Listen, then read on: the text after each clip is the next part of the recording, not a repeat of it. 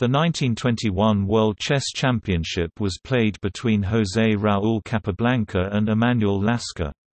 It was played in Capablanca's native Havana from March 18 to April 28.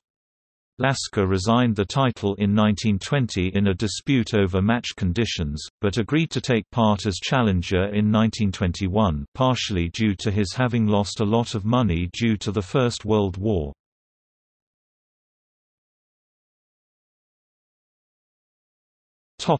Results.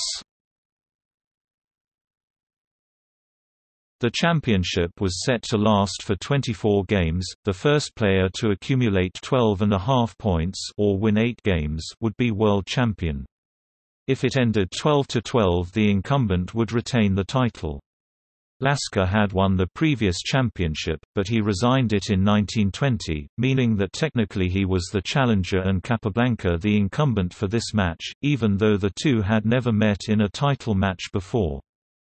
Lascar resigned the match, making Capablanca the new champion.